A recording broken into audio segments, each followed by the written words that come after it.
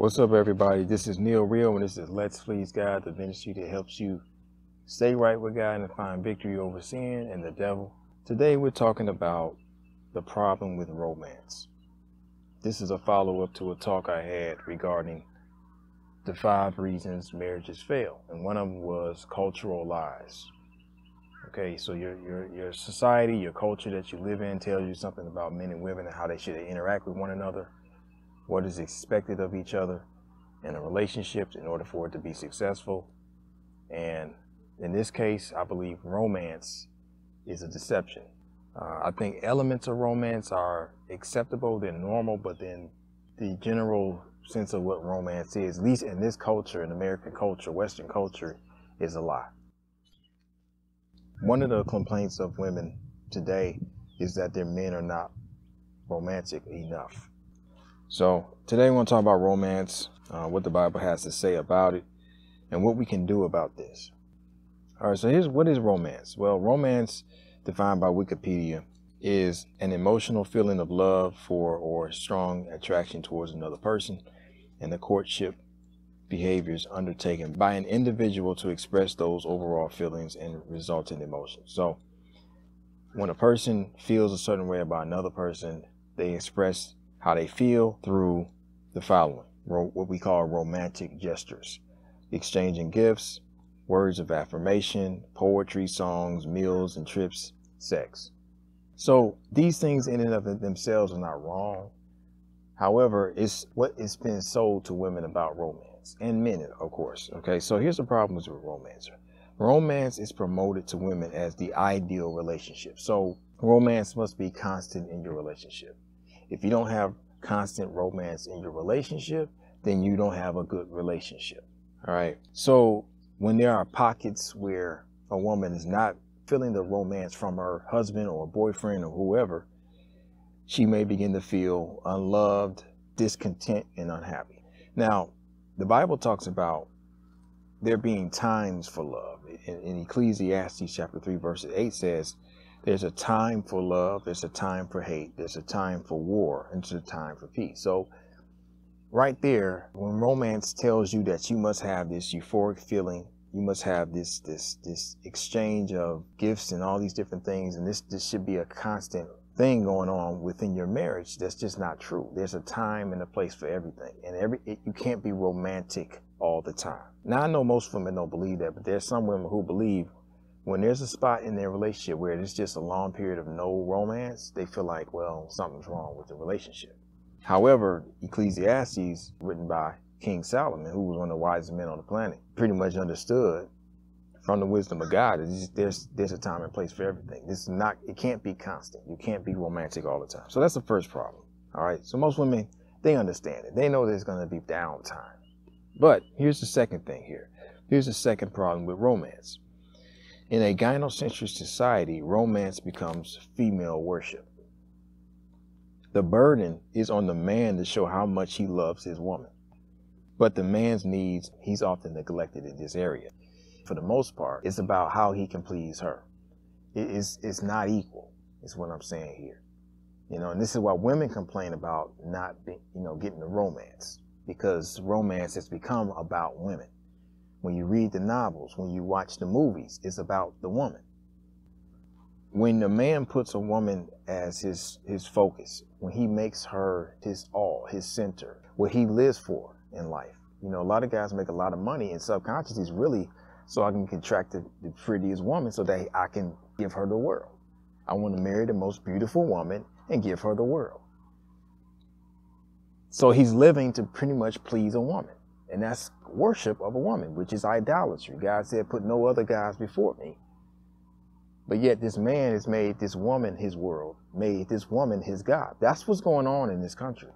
And the women are ruling, okay, too, as well. So the women are in charge. They're pretty much queens and goddesses, and the men are pretty much these resource slaves for the women. And men have accepted this mindset towards women, and it's detrimental to both parties. So that's another problem with this romance that is centered on women. It's not mutual, but it should be.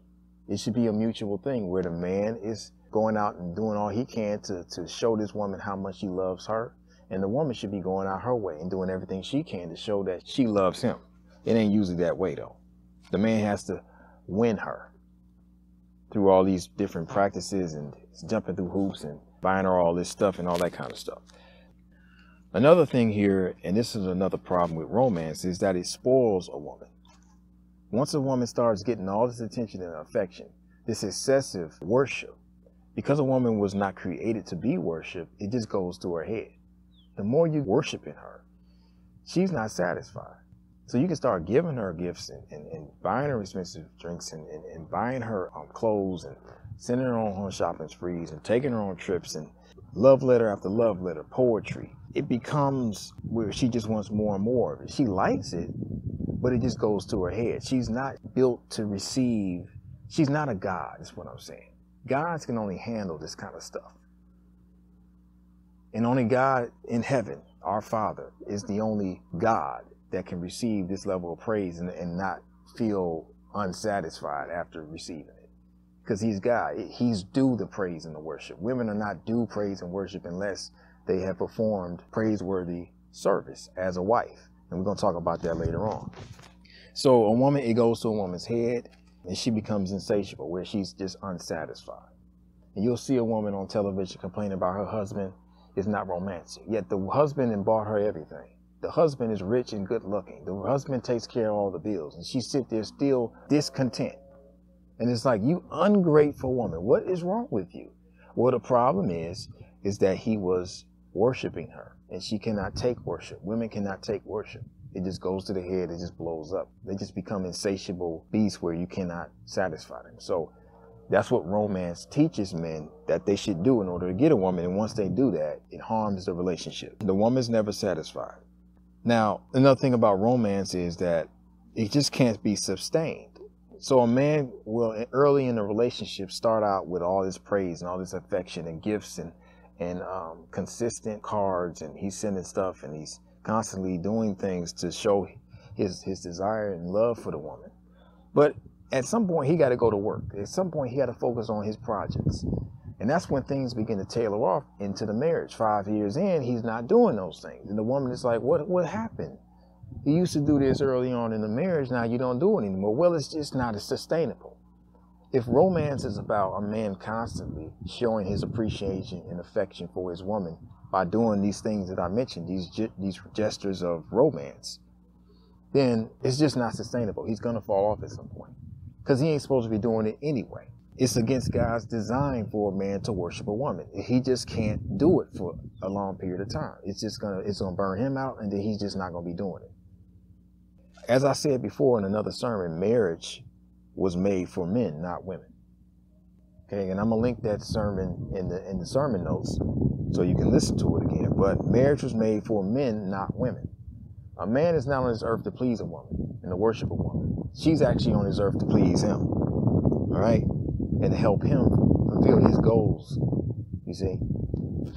So romance, another problem with romance is that it distracts a man from his goals in life. If a man is caught up with pleasing a woman, making sure all her desires and wants in life are catered to, stuff that's not important, that's non-essential, he's going to miss his opportunity to fulfill God's calling for his life. Whatever purposes he has is going to be split between the woman's, her desires and wants, and what he's doing. And a lot of men never fulfill their purpose because they're too focused on giving their wife a vacation when it's not stuff she actually needs. But he thinks he has to do all that stuff in order to please her. Okay, and once again, once he stops, she feels discontent. She starts looking elsewhere. Okay, a man was on this earth to please God, to focus on what God has for him to do. So, contrarily, since a woman's sole purpose was to help her husband, romance should be about a woman's reverence and devotion to her husband.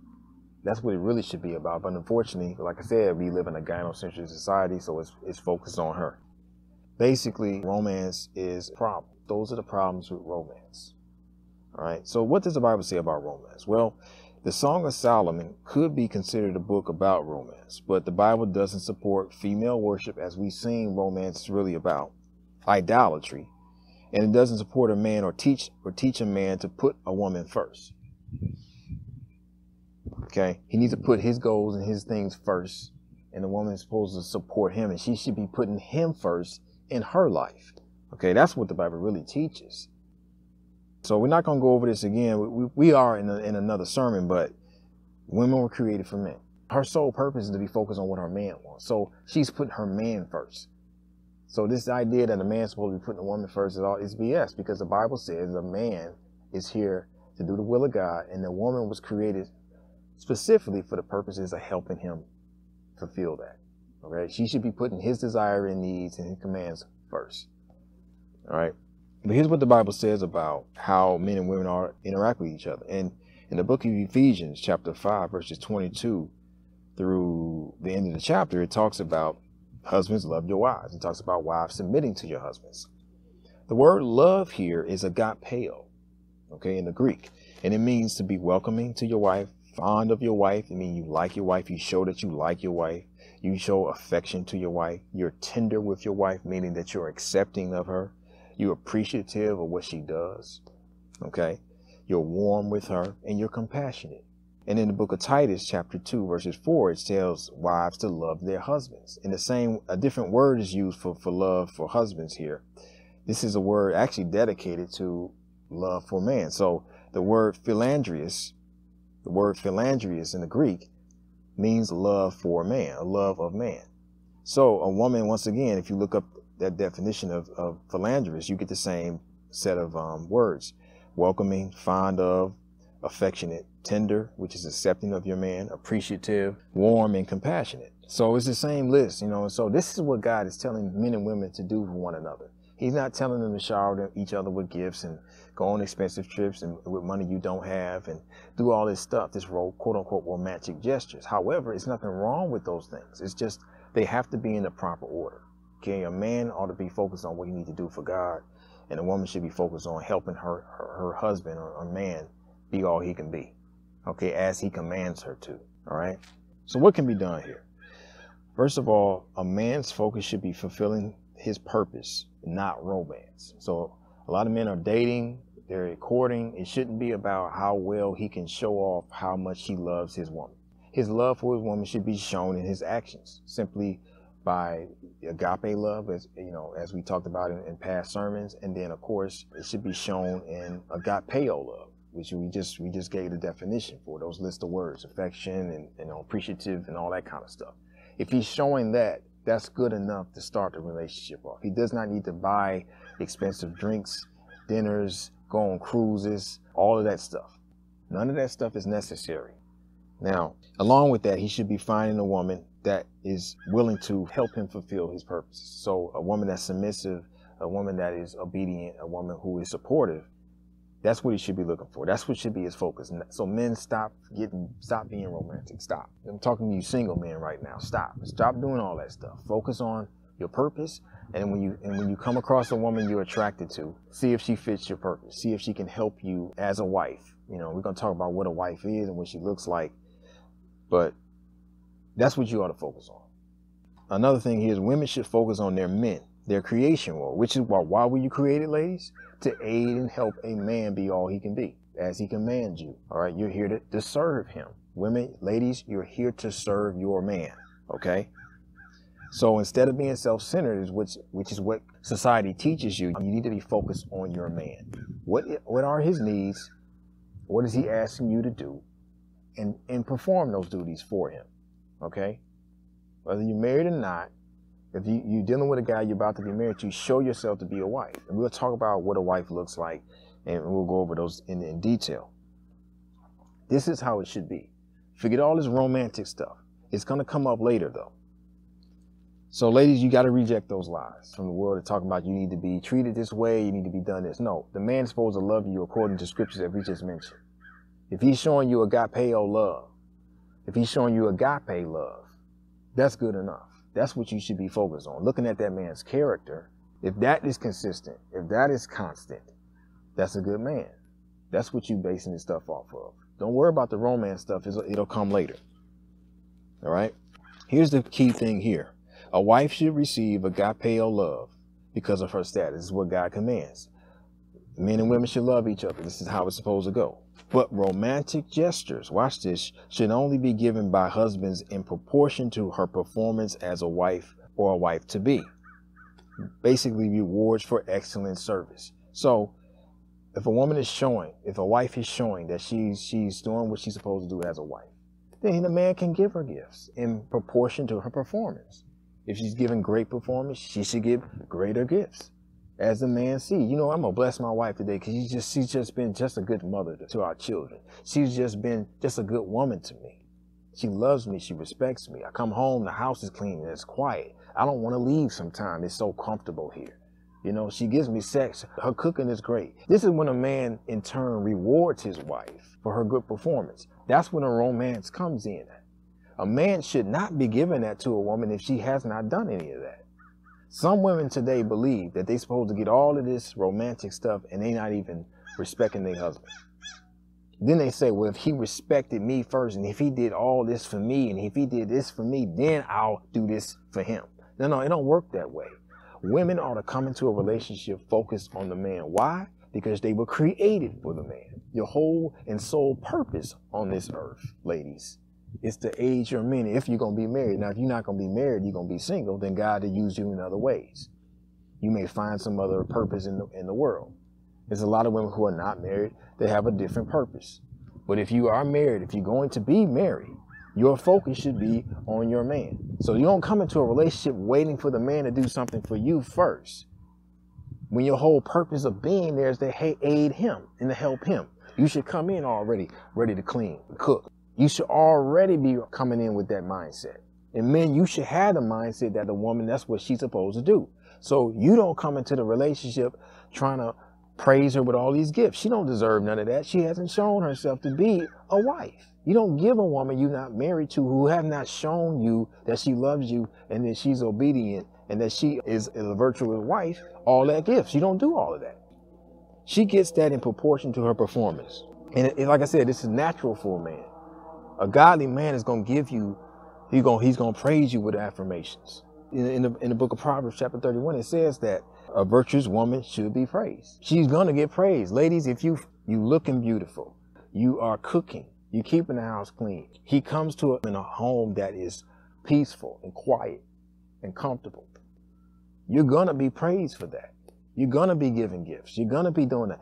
And even though you're supposed to do it, he's still going to praise you for it. You see what I'm saying? Now, I hear a lot of women say, look, you need to do that for me first. You need to give me gifts first and do all this stuff. Then in exchange, I may give him some sex. In exchange, I may keep the house cleaner. No. So men start a relationship, look for those things. Instead of you going out and spending money at a restaurant, give her money to buy groceries, to cook something for you, to see how her home skills are. If she's going to be a wife that's going to be at home taking care of you and stuff like that, and you see her as that, then that's what you should start a relationship off as.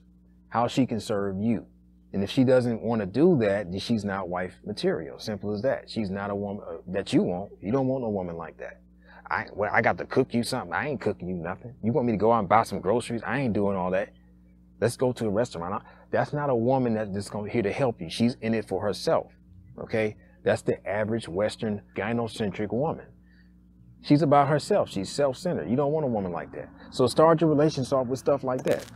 A virtuous woman is to be praised. Only after a relationship is established and a woman has shown herself to be a wife should she be praised. Okay? Should she be showered with gifts. These are the rewards of that. And a woman, even in a wife, if you see that your husband is doing real well by you, you can do the same for him. Give him gifts. Something he's been always talking about he wanted, and you got the resources that he gave to you. Do something for him. But we live in a world where the man is pretty much a resource basically right now. He lives to cater to her. And he thinks that, that's going to make me happy if I make her happy. No, man. Women are at their happiest if they're serving their husbands. Okay? Women are at their happiest when they're serving their husband. So that's all I got to say to you about romance. Romance is okay. The gestures of romance are just fine. But what romance as it is right now in this country is it's female worship. It's making a man put a woman first. It's a lot of resources wasted on a woman for just little stuff just to make her happy, which will never make her happy.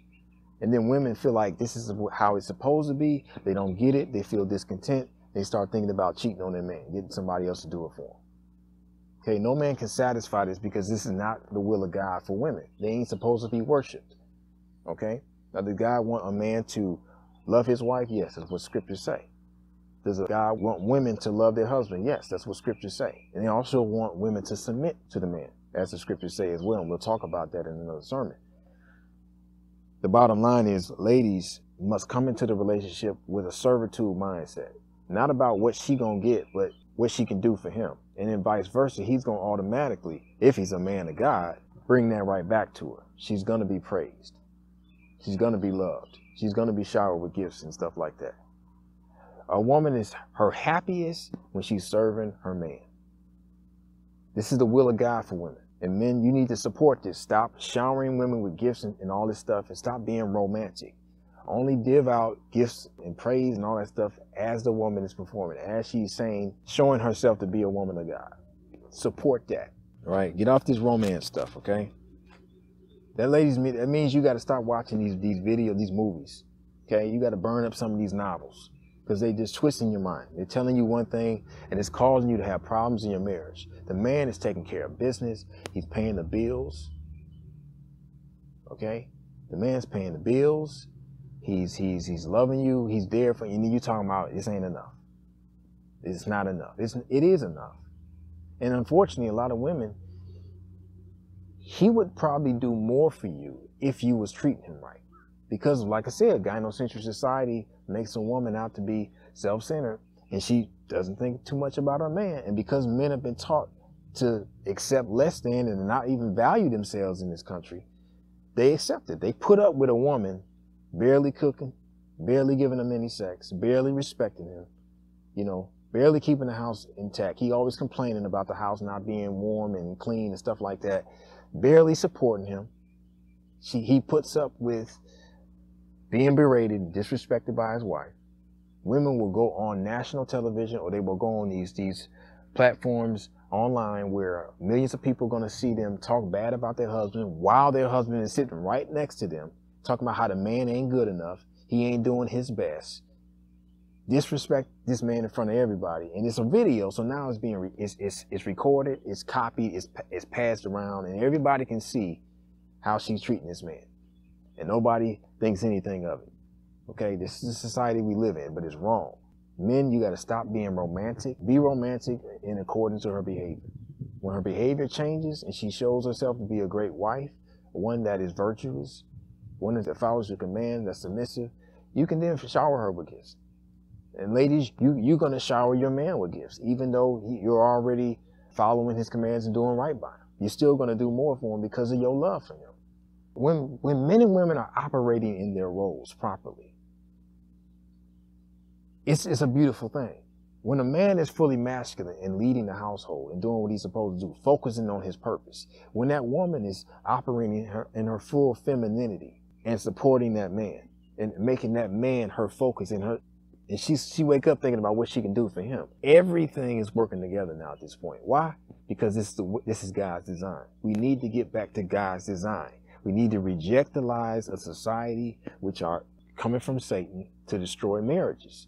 We can't think the way society teaches us. We got to get rid of these lies and deceptions. So ladies, get rid of the romance novels. Men, stop being so romantic up front. Stop doing all this stuff for women, okay? Because all you're doing is spoiling them. So until next time, walk in the Spirit, okay, and be blessed.